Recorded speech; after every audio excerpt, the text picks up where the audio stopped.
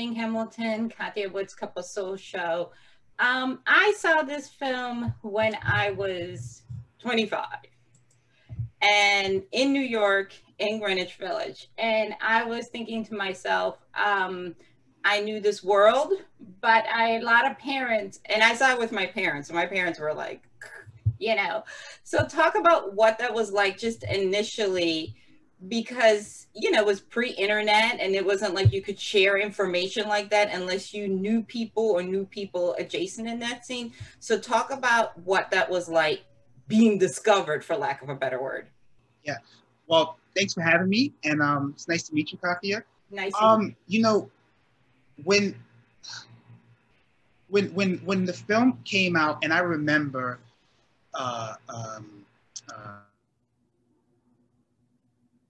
people in Angelica, and we would get in Angelica free and sneak in, and I remember I went maybe 2 or 3 weeks after it, maybe like a month or something after it came out in the theater.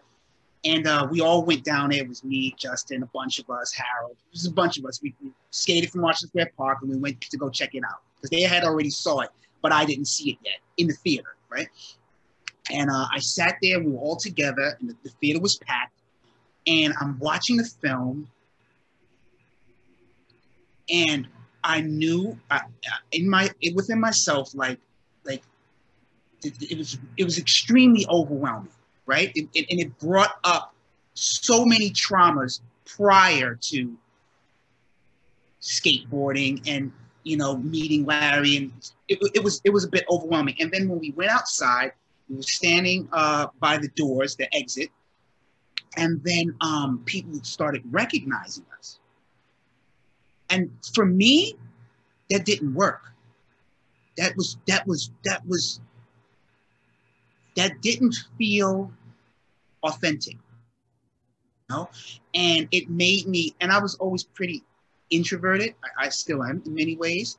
And that, after that experience, it was like, for me, I needed to reflect more, I needed to reflect. And I think that's what it was exciting, but it was also, it's like this is a crazy analogy, but I'm going off the deep end, but it's like, some people get joy in hurting people. Right? They get joy in it, or they get joy in setting up some type of deal and getting the most out of it, and you losing everything. No problem that you lost everything and you can't take care of your family, but I got some people get joy of it. I didn't get no joy. After that was like my ego was like, nope, you don't want it, and I really had to be honest and authentic with what I was hearing in myself. I mean, I hear you. It seems as though, even though you had similar backgrounds to Harold and Justin, you seem to have a better sense of self. Like you just explained, you were like, something about this is not what we think it's going to be. Your story is not that much different than the kids that were in Flashdance, the B-boys, when they talked about, how they were, for lack of a better word, used for having the breakdancing in there for some authenticity. They got their moment, and then it was like, we got what you needed, and now you're on your own. Talk a little bit how you were able to, for lack of a better word, you were able to say, this ain't it, but your friends kind of didn't see what it was, that the people were using you for their own thing. What's interesting about that is, the process of making this film was about 12 years. And I went through so many transformations within that process. And what I've come to the realization is that I was a part of the problem, right? I could say all day it was this person or that person, but it takes two, right? Because and this is just how nature works, right? It's not just one. It's like it takes two, like the song, right? It takes two to make a thing, right? So what was my part in this exploitation, so to say, right? Because did I will it? Did I accept it? I signed my name on things. I took pay, right? I took what came with it. You know, the reality is, I was able to, and don't get me wrong, I even tried to like go on some auditions after, going against what my gut feeling is telling me. But I'm like, yo, just try it, because, and people are like, yo, you should try it. You were in a movie, you could get more. And I'm like,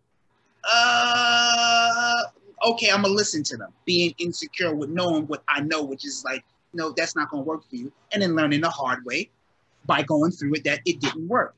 And then it was just like, okay, so what is important at this moment, you know?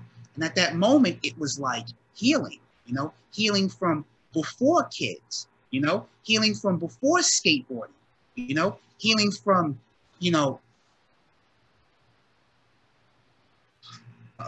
growing up, being born in the South Bronx and growing up in Harlem during the 70s and living on Avenue D in Baruch in 77 and moving up to the projects in Harlem in 79 and living there for 19 years. That was a lot, you know. I'm surprised that I'm even sane still, you know, but it was those things for me that I knew.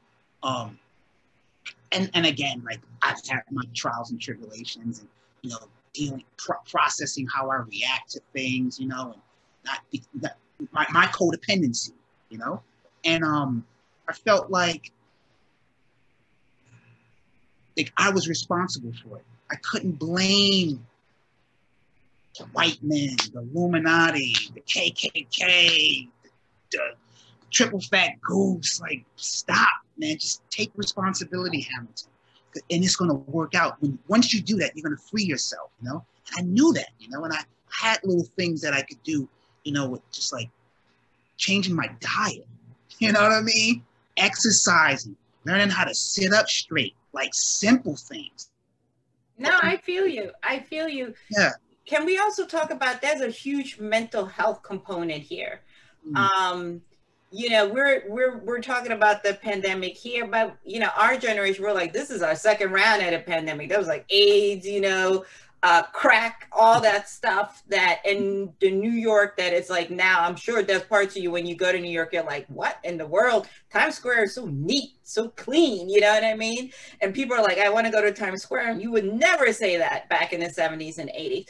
Talk about the mental health capacity, because what Harold and Justin and probably you and a lot of the kids were suffering from was, in my opinion, post-traumatic stress syndrome, but it was just a different type.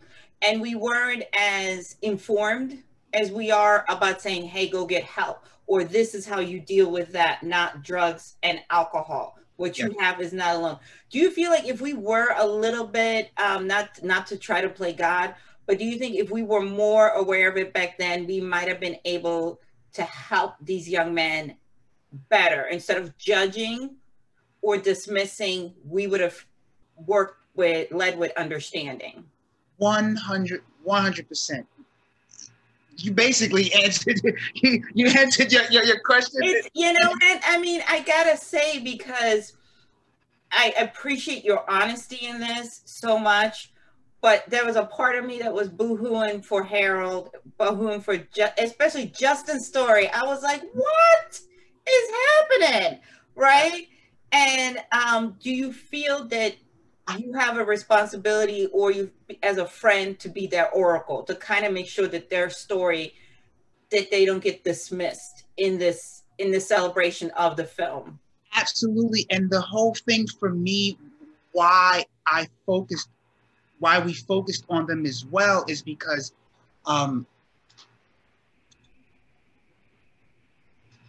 so you and I and everyone who's going to watch this, we can make a mistake and then we could reflect on it and change the behavioral pattern, right? Justin and Harold cannot do that anymore. And other people who are no longer here, they can no longer do it.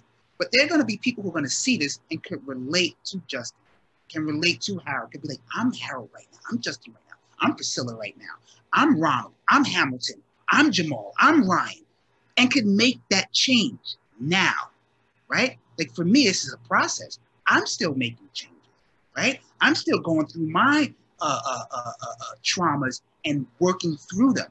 peacefully, not aggressively, but peacefully. It's a process, right? It's like making a painting or riding your bike from point A to point B. It's a process. You don't get there 0 to 60. It doesn't happen, you know.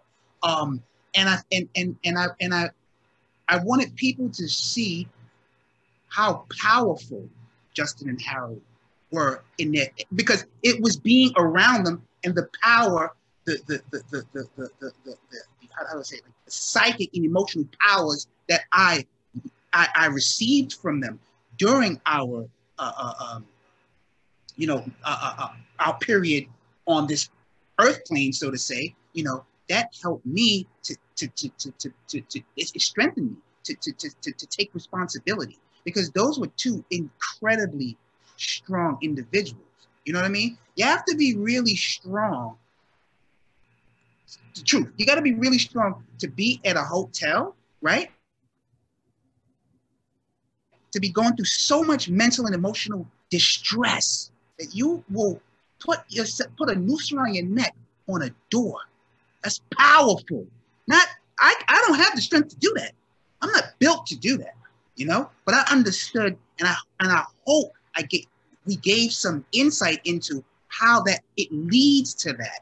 You know what I mean? Which is a part of the human experience. He's not wrong for doing that. You know, was I a bit pissed off? Yeah, but I also understood it. You know, and as time went on, I had to understand it more and accept that he had free will and he chose to do that. But understand why he chose that. You know, and for me, it's like, you know, the same thing with Harold. You know what I mean? I had a mom who did drugs too. I had that at home. I had that in the neighborhood as well, you know. But I'd only had him till 12 and a half. I still had him. You know what I mean? Like, so in some ways, I kind of had, I don't want to say a one up, but I had something as a reference to not go totally off the deep end. You know what I mean? And that's why, you know, like the story about Harold and Justin is how I experienced it within how everyone saw it. I can't speak for how everyone saw it. I can only speak for how I saw it and experienced it, and that's what I experienced. That's what I saw, and I felt that is what needed to be told. That is what that was the inspiration pushing me to follow this through.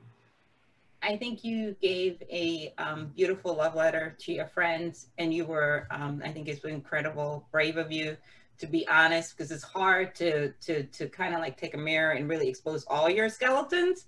And I hope that, because you know there's a lot of kids going through this, find some inspiration and feel seen. So I really appreciate you taking the time to talk to me, and you know, it made this film do some healing, you know, for everybody associated. Thank you. That's 10 minutes already? Mm-hmm. We had a good conversation though. You were awesome. Thank you so much. Oh, thank you. Oh, you too. Thank you very much. Thanks, Kavya. Have a good one.